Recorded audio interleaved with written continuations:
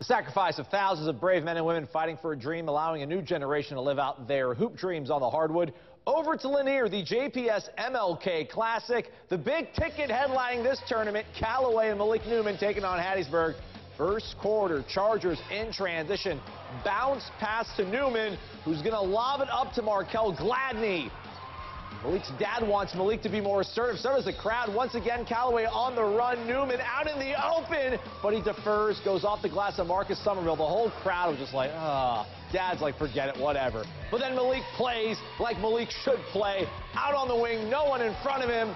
Snap a photo. And then later he turns a Tiger turnover into another throwdown. He had 32 at the half, 42 for the game. Callaway rolls 88-66.